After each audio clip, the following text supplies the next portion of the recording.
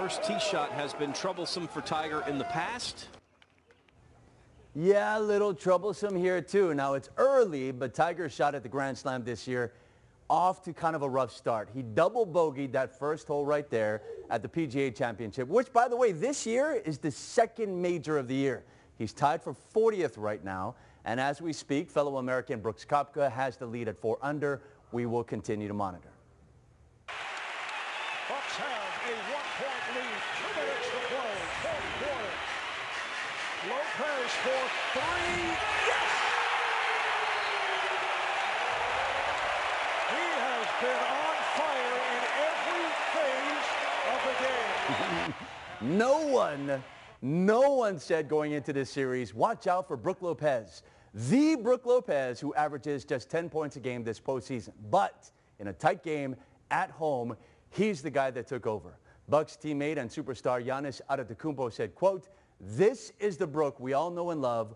We just want him to be aggressive, especially in this series." Lopez scored 29 points, grabbed 11 rebounds. The Bucks trailed Toronto going into the fourth quarter, but then outscored the Raptors 32-17 in that final period. In fact, the only Raptor to score at all for a field goal in the fourth was Kyle Lowry. Yes, Kyle Lowry. As for Antetokounmpo, the Greek freak scored 24 points and 14 boards to help Lopez. Brook described his team's effort saying, quote, "We keep hounding and grinding, and then we finally got there." Game 2 coming up on Friday. A perfect game in high school softball. This one happened in New York.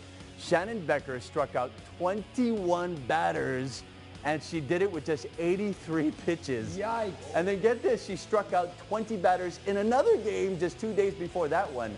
She's pretty good, don't you guys think? Yeah, she's pretty good. She's only a sophomore.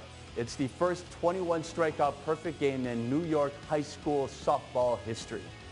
We hear the cliche all the time in sports, right? Well, that guy just wanted it more. And most of the time, there is no way to measure that or even prove if that's true.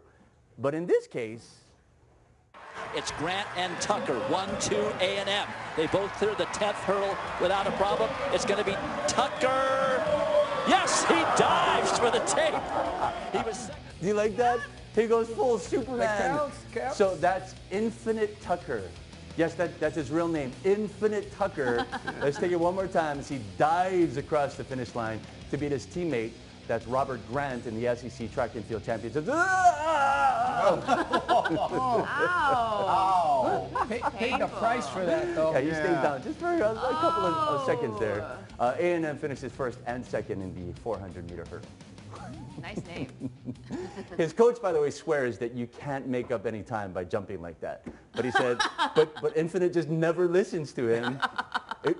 It may have worked, it may not have worked, but somehow he got past the finish line first. So. And when they asked how he felt about his victory, he said, "Ow." Yeah. That was a face flat, man. Yeah. He went for it, man. Yeah. You gave it all. He's all in? Yep. All right, thanks, Steve. You're welcome. Let's take a look at a hot spot, guys. Out to the west side, the H1 freeway. We got brake lights here in Cunha, but it's even busier at the merge, pushing up our drive times. We'll take a look at those coming up next.